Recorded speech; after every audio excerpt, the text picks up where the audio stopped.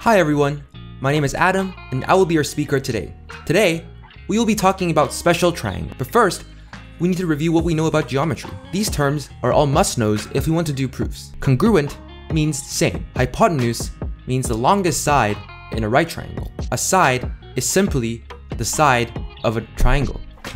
A vertex is where two sides intersect. Angles are a measure of how much two lines open up. A bisector is a line that goes through the middle of a segment or a shape, whereas the midpoint is simply the middle of a line. So what defines a triangle? Well, everything has to do with the number 3. It needs 3 sides, 3 vertices, and 3 angles. And the 3 angles must add up to 180 degrees.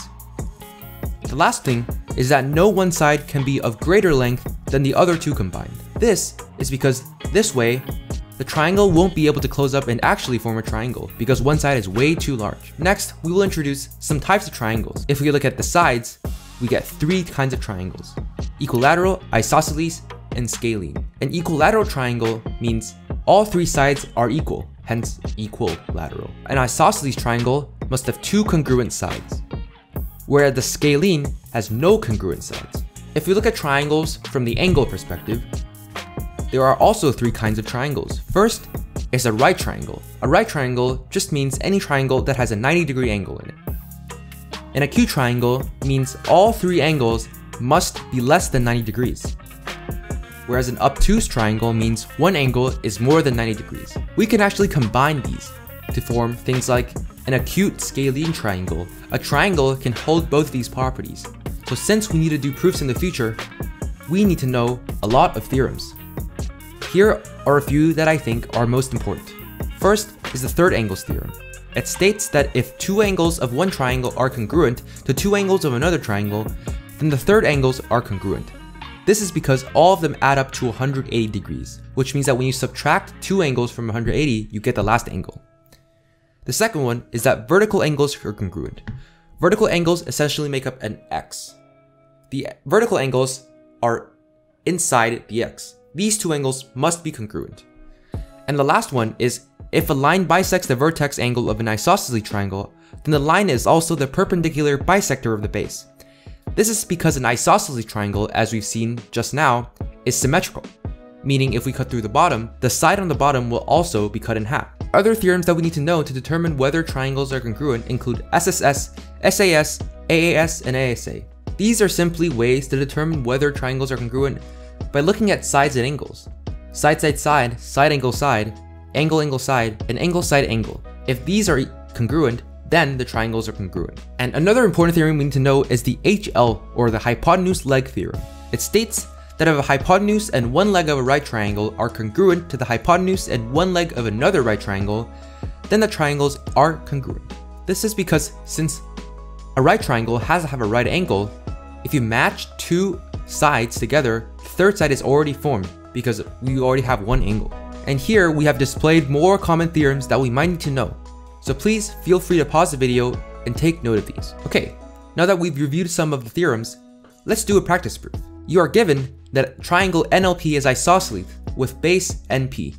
Line MN bisects line NL, line QP bisects line PL, and line ML is congruent to line QL. Prove that triangle MNL is congruent to triangle QPL. Feel free to pause the video and work it out yourself. So, remember from the last video on proofs, we need to do 2 columns, a statement and a reason. So first, we can notice that LN and LP are congruent, because remember that it's given that NLP is an isosceles triangle, and isosceles triangles must have 2 congruent sides. In the second step, the angles MNL and LPQ are congruent. This is because it is given that these 2 angles are right angles, meaning they are both 90 degrees. And lastly, we know that ML and QL, which are the hypotenuses of the 2 right triangles on the side, are congruent. And now, we know that triangles MNL and QPL are congruent. This is because of the HL theorem. Remember that it states that if one leg and one hypotenuse of a right triangle is congruent to another, then they are congruent. We've proven that LN and LP are congruent and LM and LQ are congruent, which satisfies both the requirement for a hypotenuse and a leg. Now let's do another harder practice proof. Again, feel free to pause the video and work it out yourself. You are given angle ACD is congruent to angle BDC. Prove that line CE is congruent to line DE. Alright, this is a bit more confusing.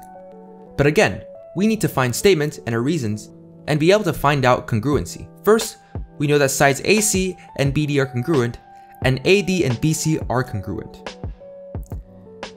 This is because it is given that triangles ACD and BDC are congruent, meaning their sides must have the same length. Once again, that means that angle ACD and BDC, CAD and BDC are also congruent, because congruent triangles have congruent angles. The next step is to figure out more angles.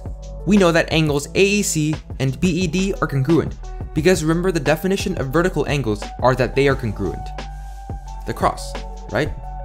And triangles ACE and BDE are congruent. This is by AAS. Remember that we've already figured out that angles CAD and DBC are congruent, which means that now we have two angles and one side. This satisfies the requirement to use the angle-angle side theorem to figure out that these two triangles are congruent. Now, we can easily say that CE is congruent to DE, because since ACE is congruent to EBD, all of their sides must also be congruent. Now, let's get into serious business. Right triangles. Right triangles are special because they are 90-degree angles.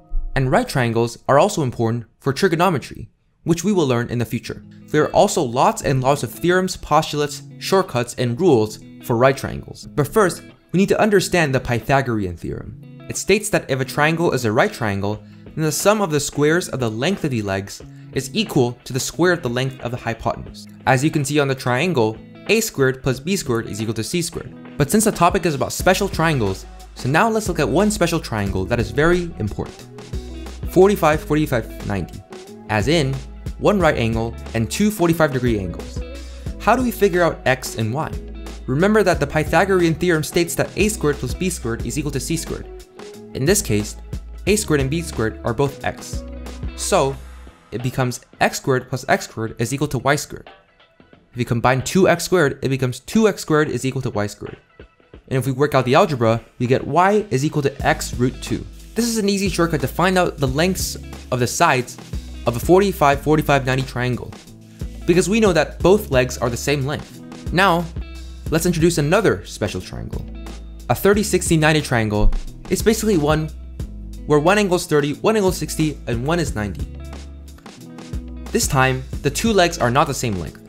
So how do we figure out? Well, it turns out that if we reflect this triangle to the other side, we actually get an equilateral triangle. So the bottom becomes 2x, and the hypotenuse is still z. That means that z is equal to 2x, because a 60, 60, 60 triangle is equilateral, and all of its sides are equal. That means z is equal to 2x. Now that we know this, we can substitute 2x for z. We get x squared plus y squared is equal to 2x squared, which is also equal to 4x squared. And if we work out the algebra, we get y is equal to x root 3. This makes things a lot easier, because this means that all you need is x to find out y and z. If you do it the other way around, it also works. If you have z, you know that's 2x, so all you gotta do is divide it by 2. This makes calculating these special triangles extremely easy, because you only need one value to find out the other two. And so it turns out, this is the theorem that we know.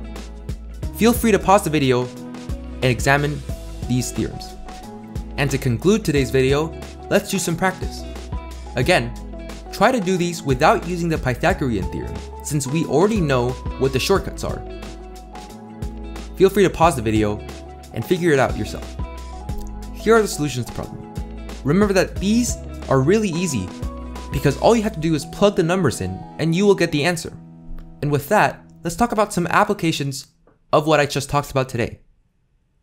Well, one benefit of knowing special triangles is that we can do fast calculations without needing to use the Pythagorean theorem, which sometimes takes a lot of time, because sometimes if you have, for example, a 4 and a 7, you need to root a very weird number. And second is that you can solve problems with angles rather than sides. Remember that in 30, 60, 90 and 45, 45, 90 triangles, you only need one side to know all three sides. Whereas in another, or in an ordinary triangle, you would need to use two sides. And lastly, right triangles are extremely important in trigonometry. So stay tuned for that video because it might come out sooner than you realize. No, that's just cringe. The last benefit to knowing these special triangles is its application in trigonometry. So stay tuned for that video.